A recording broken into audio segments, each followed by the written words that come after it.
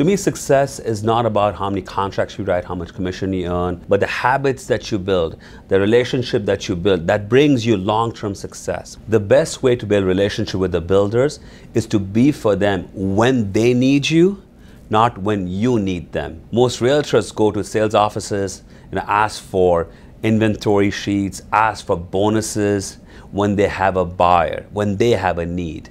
But when the builders have an influx of inventory homes, homes that have not moved, being there for them to provide strategies to market, brand their homes, or the neighborhood, that's where you build a relationship. Being there for the builder, sales counselor, when they need you rather than when you need them.